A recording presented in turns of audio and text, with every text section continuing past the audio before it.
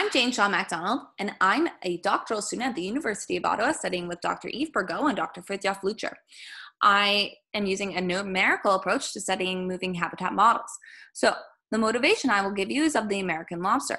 You can see that in 1967, it was more abundantly found in these southern regions along the United States coastal region than in 2014, where it was found more northern. This is because the water here remained at a good temperature for the lobster to, a suitable temperature for the lobster to move through its life stages into maturity. Whereas in these more southern regions in 2014, the water became too warm too soon.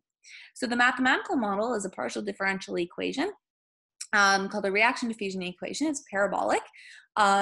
You have a bounded domain where you have movement and growth. Growth is nonlinear. And as well, in the unsuitable domain outside this bounded area, or unsuitable habitat outside this bounded area, you have movement, but you have linear depth. Then across this interface, which is explicitly given in the model, you have a discontinuity of density. This comes from possible preference for the bias, or a possible preference for the suitable habitat, and as well differing diffusion rates. For flux, we see that we don't only have the directional derivative appearing here, but we also have density, and C is the rate of change of gamma t, and so this comes into play because this is moving. So these two things make it a particularly interesting mathematical problem: the movement of the interface and the discontinuity of the density.